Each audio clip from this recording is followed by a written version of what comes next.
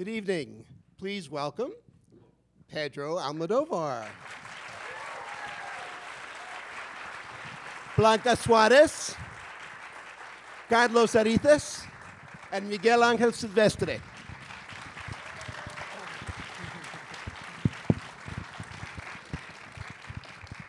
Miguel Angel just arrived from the airport in this moment. Pedro, welcome back to New York. Oh, thank you. I feel really, really at home here with you. Great to have you back. Pedro, talk about why an airplane. When did the idea about doing this on an airplane first happen? I don't know. Always, the ideas are always very mysterious, at least for me. I don't know why. I start writing something. So sometimes I write for fun. So this is how this script I started. I started at the beginning writing the sequence that happens in the cockpit. They were very funny and very crazy. And immediately after, then I wrote several sequences that happens at the galley. But it was like 20 pages. And they were funny, but that's it. And I thought that it was a good material just to keep it in the desk. But my brother, and also part of El Deseo, our company, read that 20 pages, and they pushed me to make a long feature script with that. So at the beginning, it was more, the airplane and something happening on the earth. It was like 50 and 50. But during the rewriting, just the earth only remained the story of Blanca, because I wanted also just to have a link, almost a supernatural link between the plane and the two lovers here. When I was just thinking that I was having on a script, I like the idea of making a kind of tribute of the decades of the 80s. That it was so important for me. It was the moment that when I started shooting, and also it was a very important moment for Spain. With the new democracy and all that, I think that I got a kind of nostalgia of my youth, of the Madrid of that period, and also of the Spain of that moment. One of the things that struck me, many critics have spoken about how the film reminds them of your early comedies, the first films you made, but it also seemed to me to be almost a tribute to an earlier generation of Spanish comedies. I was thinking especially of Berlanga and Forqué and some of the great Spanish comedies of an earlier era. Well, yeah, Berlanga, Berlanga it's a master that is always there. And it's our Billy Wilder. And I think for every Spanish director that tried to make a comedy, it is impossible to avoid the influence of Berlanga, even more than Buñuel. Just for this kind of circumstances, he is not so well known here, perhaps because his movies were very talkative. And it was almost impossible. There were at least 5 people talking at the same time. And it was impossible to translate into subtitles. Because sometimes I ask why Luis García Berlanga is not so big than he deserved out of Spain. So, for this comedy, this choral comedy, the influence of Berlanga is very evident, because he was specialized in that, exactly in that. Also watching the film, it seemed to me, in a way, even though you've done films like, say, All About My Mother, or other films that have a real theatrical milieu, that this is really your most theatrical film in a Yeah. way. And I'm wondering if could you talk a little bit about this film and theater? No, but but I hope that someone asks me, to make a musical for Broadway. The three stewards really belongs to this kind of Broadway musical. They are what we call maestro de ceremonias. Master of Ceremonies. Master of ceremonies, which is a typical, character for musical. Curiously, I write it spontaneously, but when I think about it, Berlanga is one of my masters, but also for this type of comedy, my model is really the screwball comedy, and that is very American. And many of that comedies were based in boulevard plays, Feydeau, all that. And you see that the origin is the theater, but at the same time is completely cinematic. So that happened to me also when I wrote and shoot Women on the Verge of a Nervous Breakdown, that for that kind of a story, it fit very well just to have a unique location. So it helps to the dynamics of the plot. And also, in that case, it was someone with many problems in women. And here, just the problem they have, it creates this kind of tension. It's always, it's very good for a comedy because push all the character to react and to make something and to talk and to, just to express themselves, to fuck each other, to make up many things. Because, the movie talks, there are many themes, but also is this kind of loneliness. For me, the contemporary loneliness is that if you are not connected to anything. So that you are alone, that there is not any kind of screen that you can watch. So that's real loneliness now, that you don't have your iPhone, you don't have your iPad, you cannot see the TV, you cannot see videos. Then you are alone. You are alone and in front of yourself and also in front of the others. So this is a big speech, but anyway, I like it. If you are, if that's, you get bored, just let me and a change of subject. I can do it, I have many other speeches if you want.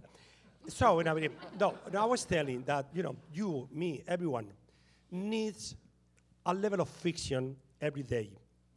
And if you take a plane, the fiction usually are in this kind of tabloids, which are very interesting, In Touch, National Enquirer, these kind of things, or just to make, just to see 3 movies.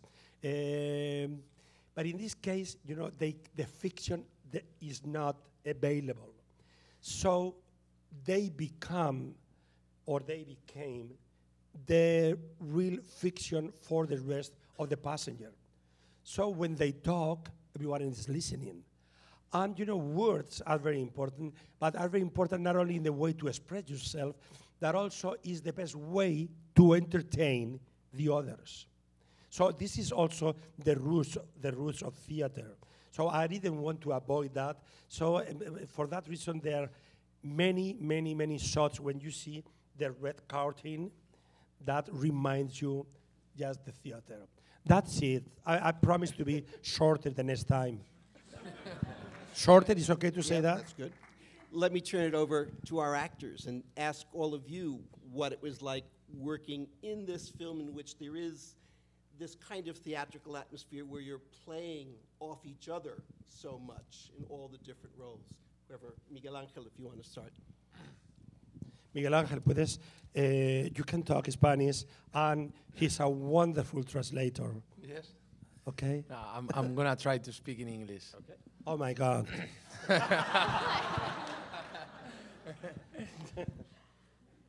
Well, it was very exciting. It was very exciting because there were, in some of my scenes, for instance, there were many actors in the same shot, and Pedro has decided in that moment to shoot it in just one shot. So there were, we were rehearsing a lot, and there was some very excited energy in the atmosphere, because there were many conversations at the same time, and well, He's jet lagged, come on. But he's enough sexy.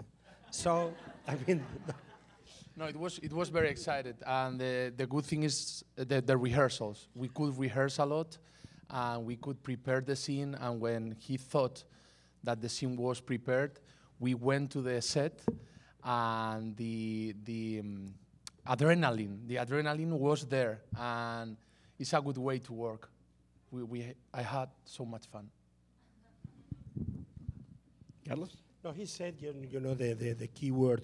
That is that we rehearse like 2 months during the pre-production, and everything was like choreographed. Because if not, you know, it's a very small place to shoot.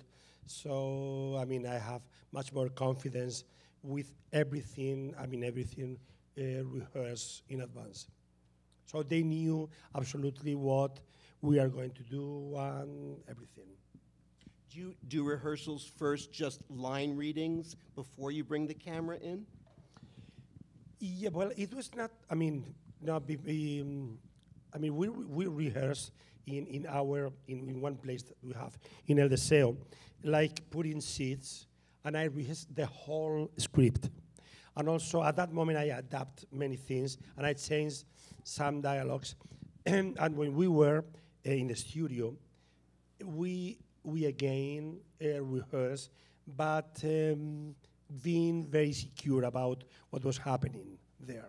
You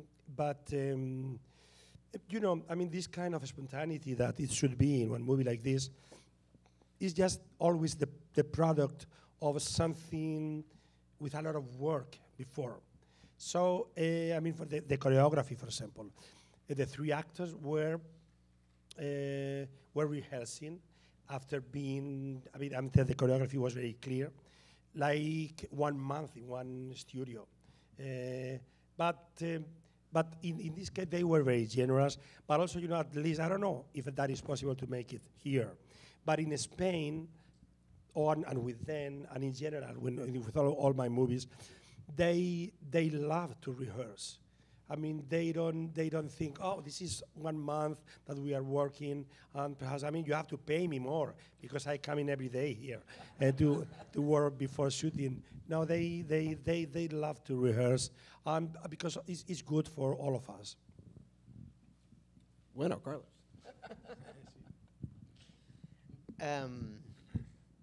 We were talking about how it was to About make yourself.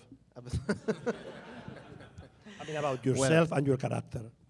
To me, the movie, it was very comfortable because to shoot in just one place, you know, we have the bathroom very, very near, and that's a very important thing. The bathroom? Yes. In what sense it was very important? No, because you were laughing all the time? No. But you know, I am that kind of person that suddenly needs to go to the bathroom. And there's other movies I've made that I didn't have the bathroom close to me. It wasn't near. And I regret. But in this case, I was very happy. You know, my stomach is not my best friend, okay? So that's the one thing I can tell you. Thank you very much, Pedro. I'm happy to hear that. I'm very happy to hear that. I didn't know, but it's true that we took care of you a lot. Many restroom and many dressing rooms and everything. Yes. It was in my contract. It was in your contract, okay. Carlos, tell us about the dance sequence. Tell us about your rehearsal for that. The dancing, the dance sequence. It was funnier in the rehearsals, but then you have to make it and you have to make it look some kind of professional, and that was the worrying part. When Pedro the first time saw the choreography, he told us, it's too good. You have to make it worse because you are not supposed to be professional dancers. You are just three very, very girl friends. This is the kind Very of Queenie. I learned a word for that is Queenie. Queenie. Yes. I asked for that because I didn't know how to say that in English. Queenie of flamboyant. Flamboyant. Flamboyant is nice. Yeah. We've been learning some vocabulary just to make this Q&A. So, can you believe that we were doing it bad because we were doing it very good? That's what Pedro told us. It's true, it's true. And it's true what you said. I mean, it's the same case. I don't want to be compared with Woody Allen. But when Woody Allen made Everyone Say I Love You or something, that movie what everybody sings, it was, let me, I don't remember the name of the actress, and it's Goldie Hawn. Oh, yes, Goldie Hawn that sang better than the others, and also she almost looked like professional singer. And Woody said, no, try to do it worse, because it's funny if it's bad done. And in this case, they enjoyed so much making the choreography that they wanted just to go directly from the studio to Broadway. And I said, no, my love, this is not the case. But above all, Javier Camera was perfect. And then I said basically to him, I want you to see you exhausted, tiring, that you cannot reach the place. But I was. And then it was much more funny. But it was true that, well, and then they start making it very, very like for a musical. Pedro usually told us very often in the dancing part, it has to look more Bob Fosse, more this, Bob Fosse. No, that was Madonna in this case. Yeah, okay. That was voguing, Madonna. No, sometimes, do you remember things? Because they always tell me things that I said during the shooting that I don't remember. I'm in a kind of trance that so it's good to talk to them, because all of them remember me things that I completely forgot when I'm shooting. Do you remember when, for example, what I told you when you were doing this in the playback? Yes, you were telling me I had to look less Angela Lansbury. Yes. And? More Greta Garbo. Really? But I remember. And you remember something else? Yes. About the other sequence? Yeah, about the other sequence. One of the last days of shooting, just at the when we are at the airport, and we just came down from landing. We have just landed from the airplane, and I'm with the other stewards. Stewardesses. Stewardesses. One of the stewardesses. I mean, you mean the female? Yes, the Stewards. female girls.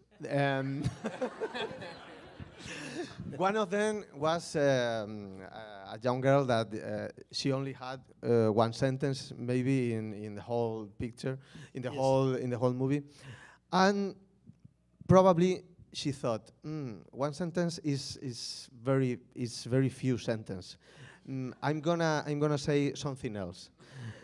So I'm she gonna say what? something else. Something else. Besides besides her line, he thought, I'm gonna say something else. She was she was going to say something else. So when the take was over, Pedro came to her and told her, these new words you have added to your role, very good, but to yourself. Okay? Shut up.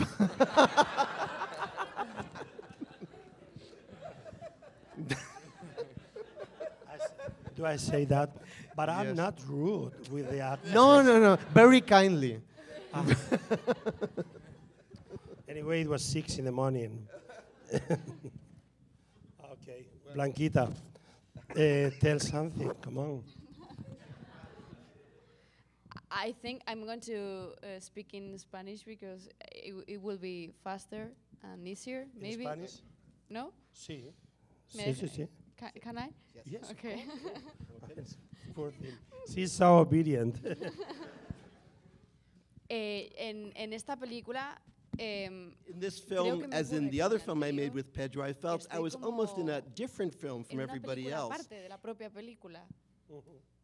En The Skin I Live In, In that film, I sort en of este caso, empecé la película ended the film y la just when acabé everybody cuando- else was cuando todos starting, and in comenzaban this su one, propia I película, started the film y when en everybody este else caso was yo he ending. comenzado mi película cuando ellos ya la habían acabado. Eso ha sido muy especial.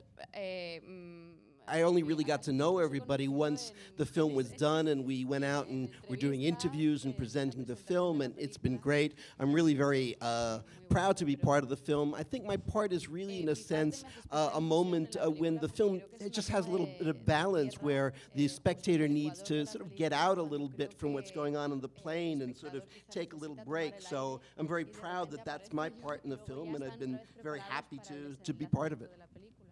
Y eso a mí es como que me hace sentir muy orgullosa de mi parte de la película.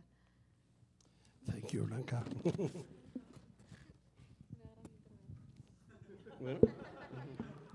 So, Richard, yes. Say, Are you ready? I'm ready. Okay. Well, I thought now we would ask if the audience has some questions. Do you see this film as perhaps a move towards a film that's in a certain way lighter than the last few films, which have been somewhat heavier subjects? Well, it's true. I don't know if I wanted to escape, because as I said before, I don't know exactly why I make this specific movie and not other one. But it's true that I supposed to have strong reasons to do it. Anyway, in general, I mean, in this century, I wanted to return to a genre that I was very familiar to it, and that represented my beginnings in the 80s. And I wanted to make a comedy just in the moment that I got the right script. So I felt like to do it like in the last 10 years. When I got the idea and when I have the script that I thought it was enough good just to shoot it, then I wanted. And it's it's wonderful just to see that and to hear the people laughing with a movie, and especially now that times are so difficult. It is casual, but I'm glad that in Spain, the audience can go and to see a comedy. But anyway, for the director, it doesn't mean that, I mean, a comedy is not an easier genre than thriller, noir, or drama. I mean, it's wonderful, yes, to hear and to see the atmosphere of the shooting, because they were really enjoying every single day, every single line, the new things, because I improvised a lot and gave them every day new lines, and so that's great, because there is a lot of joy surrounding you. But you know, the comedy is a very, I don't know how to say, fragile or frail. Fragile? Fragile. Fragile. Yeah. Fragile. Because I mean, the story is not as strong, for example, as that is the skin I live in. I mean, in the skin I live in, even if something is not like exactly what I dream of, still there is a deep and sometimes awful but very strong story to tell. Here in one comedy, the story is much lighter. So everything needs to be very precise, above all with the actors and with the rhythm. I mean, what we call the tempo.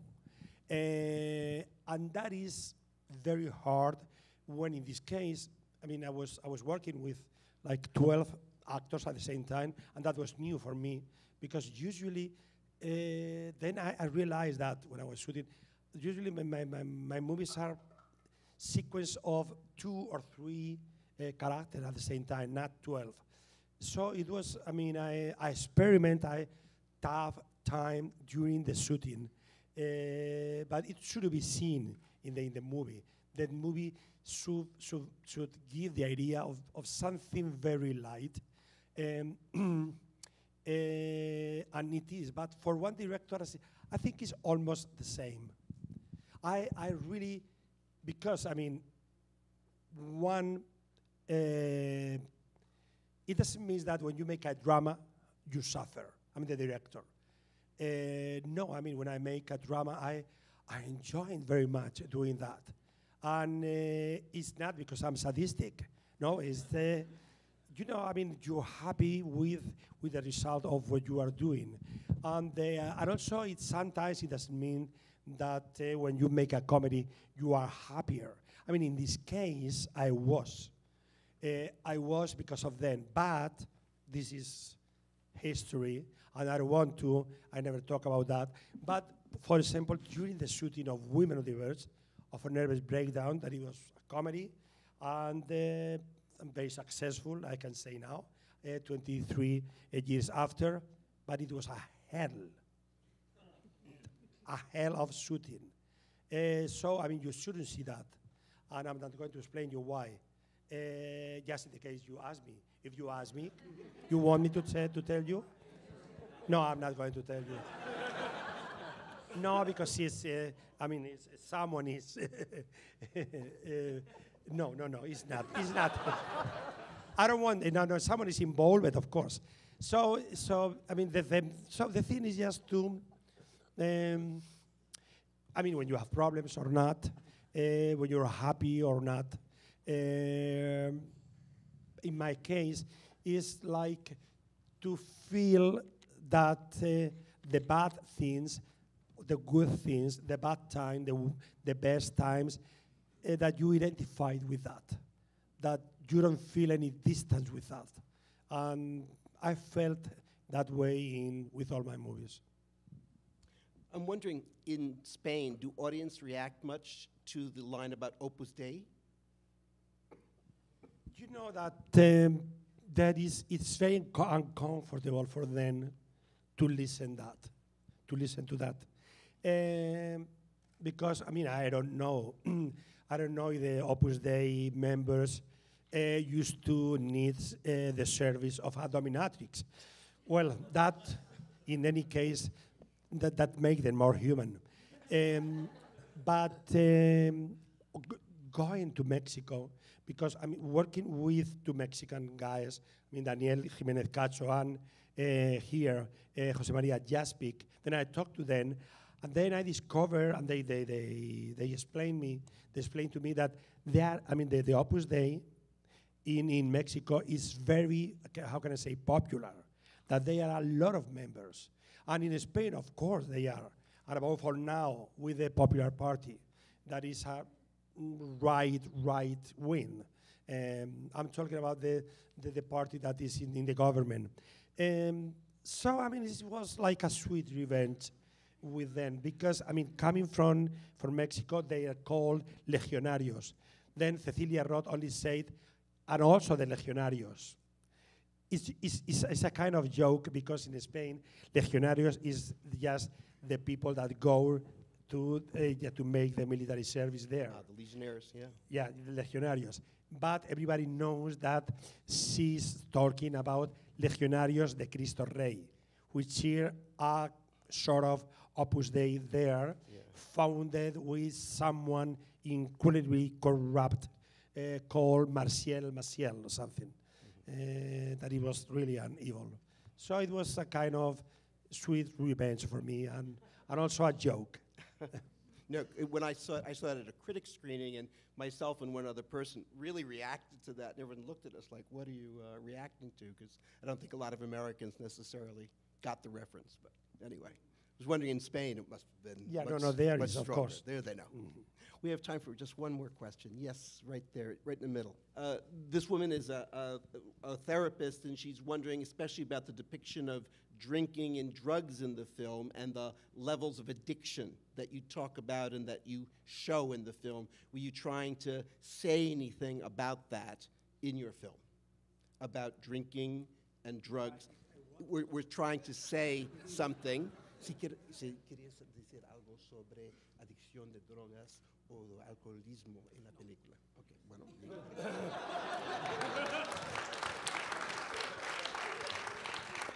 No, bueno, voy a hablar en español. Quiero decir, en este caso, quiero decir, en la película primeramente. No, as I said before, this is really a comedy, so you're not really supposed to take things very literally. In many ways, this is really an homage to the decade of the 80s, years that I really spent not in Spain, but especially in Madrid. And those were years in Madrid where my friends and I really did a lot of drugs. Drugs were really everywhere. And I want to say right now, I never drank. Nunca he bebido. Never. Don't ask me why, because I don't know. Entonces, de algún modo es un homenaje a aquella década donde hacíamos todos estos excesos.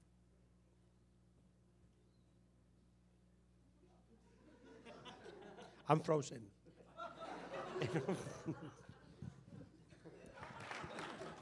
No, and also the thing is that, you know, there is a panic moment. Mm-hmm. And then in that moment, or you take a pill, or, I mean, just to get relaxed, or you have a drink, or something like that. I mean, you need some help. But I'm not talking about the problem of being alcoholic, which is the case of the sobrecargo. How do you say? I mean, the steward, the plays by Javier Cámara. That for him, he is really, I mean, an alcoholic, and he is struggling against that. But I mean, for poor thing, in one moment like this, it is very difficult for him just to get like that. I mean, to get dry. But also, you know, alcohol in comedies. This is also an element. I remember many of them. I mean, I don't know. For example, Blake Edwards, the movie that made with Kim Basinger and Bruce Willis, called Blind Date. Blind Date? Blind Date, yes, Blind Date, in which she were all the night with 2 pieces of red color that I imitate in women for Carmen Maura, these 2 pieces. So, I mean, she became crazy when just a little drop of alcohol. So it's an element of comedy. And it's, so, I mean, this is the meaning of alcohol on the drugs that they take it here. I'm trying to think about, yes, of course, I mean, the party. The party was, again, Blake Edwards. I mean, the whole movie is about watching Peter Sellers and the waiter getting drunk and more drunk and more drunk and more drunk. And I don't think about the issue of alcoholism. Alcoholism is in The Long Weekend of Billy Wilder with Ray Milland, yes. And it was the same thing, but treated in another way. But then we say, I try at least in a humble way that the alcohol here is more. It was more like an element, like in the party of Blake Edwards. Okay, I'm afraid that's all we have time for. Pedro, thank you again for coming. You're welcome. Blanca, Carlos, Miguel Angel, and thank you very much for coming as well.